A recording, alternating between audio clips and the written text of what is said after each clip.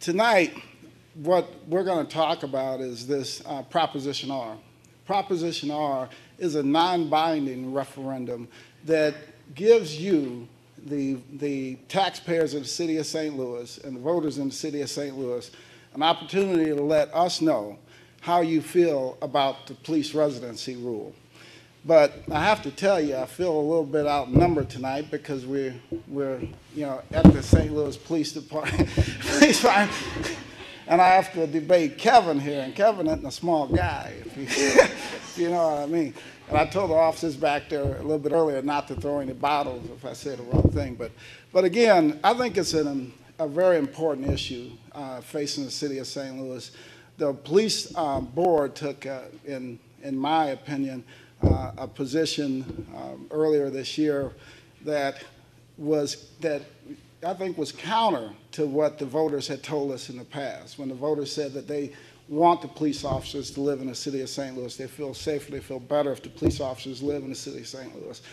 But also in today's age, when you look at the issues, the issues that we have across this country with safety and security, I think it's important for the city of St. Louis to, okay, 1 minute left, the city of St. Louis to have our officers live here in case of a disaster or in case of, some foreign attack or whatever. We can mobilize our forces better.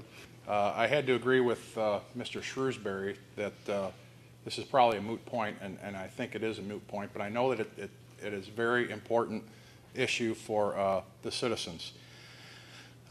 And it basically comes down to one thing: recruitment and retention. Over the past several years, we have been losing an average of 10 to 12 officers per month. Now that's a huge, huge turnover. And whether they say it or not, they have an exit interview, but pretty much they're told, don't say residency is the reason you left. We are losing young officers at an astounding rate. Last year, the Board of Police Commissioners relaxed the rule and allowed officers with 7 years or over to move. Our attrition rate has dropped drastically. I think this is a very basic issue. The police department consumes about 1/3 of our city's budget. You pay that through your taxes that you pay each and every day. You have the right to choose whether you want the police officers to live in the city of St. Louis or not. It's your choice. It's not the choice of 3 or 4 board members, a couple of which appointed by the governor. It's your choice. Getting back to the issue about a disaster.